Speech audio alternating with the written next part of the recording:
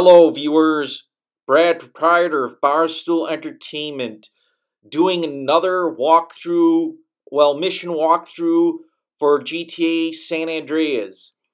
CJ is now taken up residence in Las Venturas, but he has yet to have gone to the Four Dragons Casino to see Woozie. In the previous video I did on gathering horseshoes, I did get all 50 horseshoes, and I did unlock the weapons. So I'm going to do a bit of a preamble to Woozie's video and explain that the weapons in front of the Four Dragons Casino is the weapons that CJ has earned, and I've done this before with tagging and photo opportunity. You get much better weapons. In this case, you get a very powerful weapon, 3 very powerful weapons, if you get all of the horseshoes. So let's get on with the preamble and then the actual mission. CJ can actually save in front of the Four Dragons Casino, but he gets weapons from the horseshoes.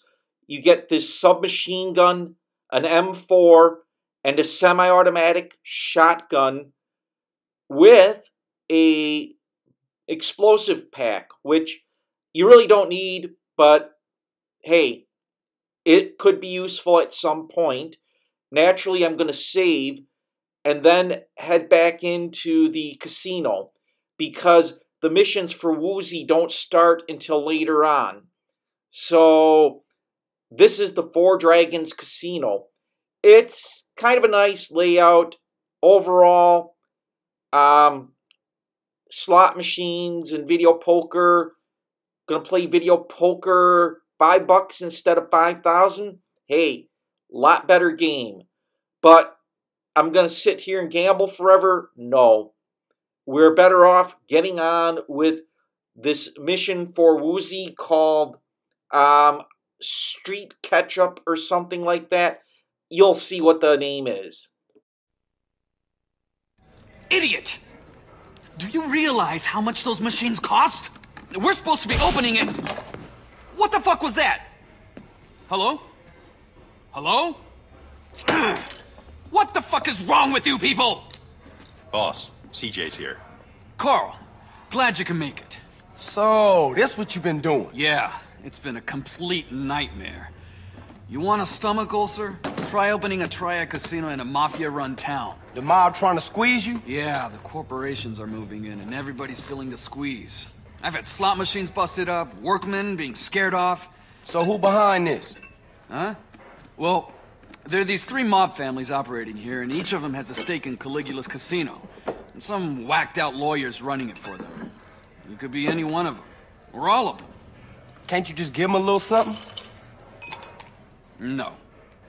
In addition to the usual authorities that need bribing, each one would want a slice. And I'm not about to hand over all our profits to some wise guy Italians.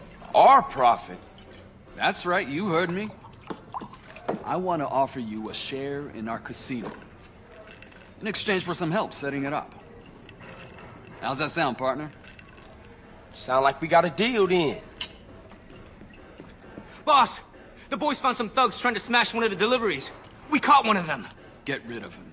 Hey, wait, hold up, come here. Whoever's behind this, we need to let them know that they dealing with full-fledged psychos. Tie him to the front of the car, let him sweat it out a little, and I'll be out there in a little while.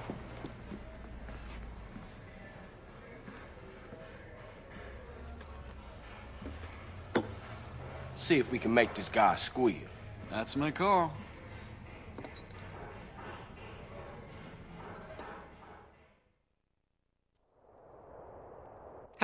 Hey, who the fuck? Who are you? Untie me, huh?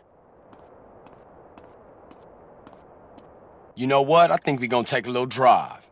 What are you, fucking stupid? I'm not joking here. Untie me, motherfucker. Nah, I think I'm gonna leave you right where you are. You got any idea in that pea-brain head of yours who the fuck I am? Nah, but I think I'ma find out.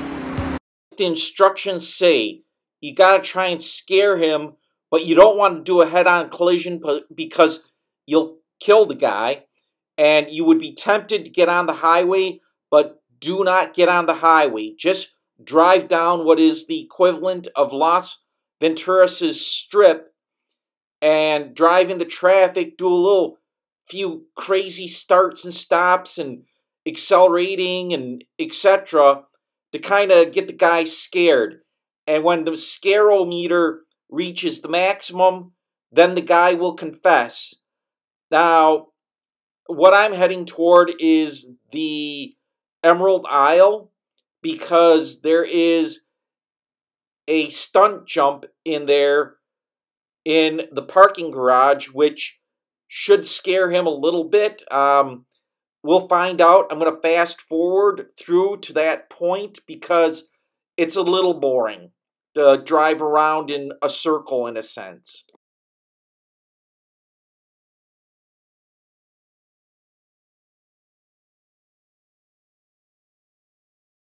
Okay, you get up to this level of the Emerald Isle, and there's this stunt jump. Oh, looks like it's level 6.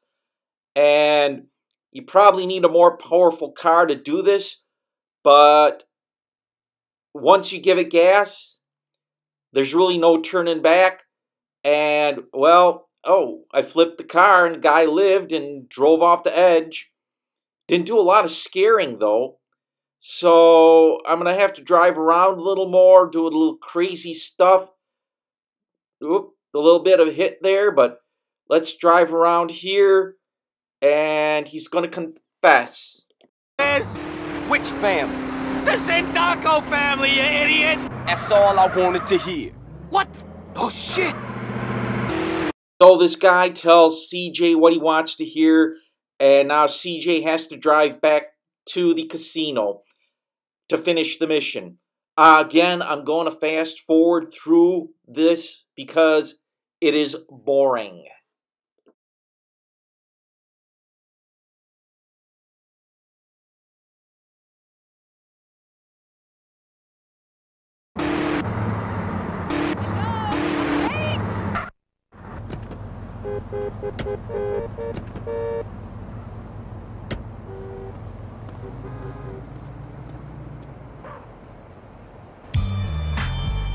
Well, what confuses me is they're going to kill the guy anyway.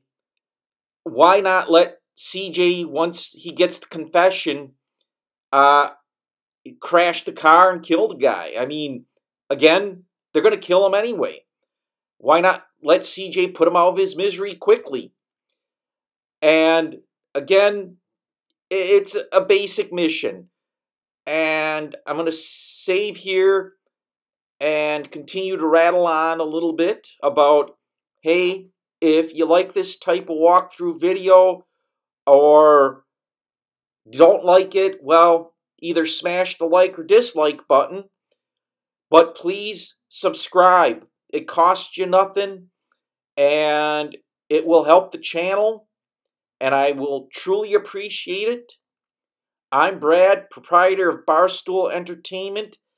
As always, thanks for stopping by. You're gonna kill both of us? Oh my God, I'm still alive. I'ma smash you up for that.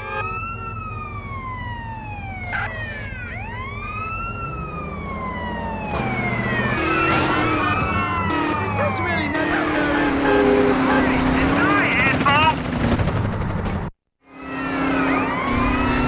This shit don't scare me, asshole.